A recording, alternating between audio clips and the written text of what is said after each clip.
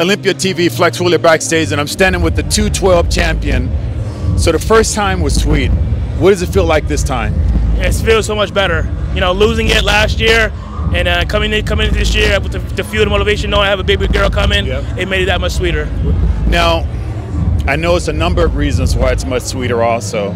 You kept a promise to somebody very special to you and you delivered. Don't do this. I got to, bro. Because you know what? Hey, it's other people who've been through what you've been through, but they don't have the light that you have. So shed light on that, man. How does that feel?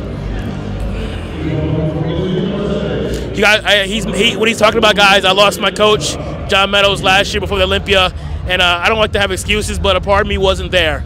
And I think going to that Olympia last year, my body wasn't there, my mind was there. I wasn't as focused as I should have been. But knowing that he's looking down, and I talked to his son last night. It's beautiful, man. You kept that promise. It got to be so different now. Everything. I mean, your daughter coming, that happening before, gaining this title back. So many emotions are running through you. Just express to us a little bit of what's going on with you. And when you won up there, what were you feeling? Oh, man, just relief. Again, the biggest thing was my baby girl, man. I didn't want to go home without this hardware. This is going in her room. You know, I have to thank this man, Matt Jansen. He's been in my corner for the past 7 years before I was even doing well. Again, just the support I have out here. My gym family's out here. My sponsors are all here. I mean, unfortunately, my wife's going to be here, obviously, but she's back. Expecting any time now, right? Next Monday. Next Monday, wow. But I got my whole family at home with her, making sure she's calm. I know she's going nuts. And I thank God, thank you, God. Without him, I wouldn't be here. Listen, I've always felt this way, right? A champion isn't a champion through winning. No. A champion's a champion through adversities as that champion's gone through.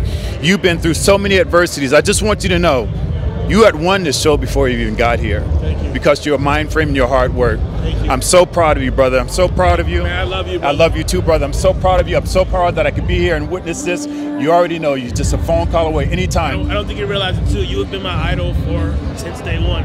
Wow. Knowing you were 200 pounds on stage and killing these guys, I said I want to be a Flex Wheeler. Wow. Well, I tell you what, you would happen to whoop Flex Wheeler's ass if he was competing. It's incredible. 212. 2022, Mr. Olympia backstage with Shawn. Man, holding a heart with there, Flex Wheeler. I got to take a breath in. Yeah. Wow. Yeah. Olympia TV, we're out.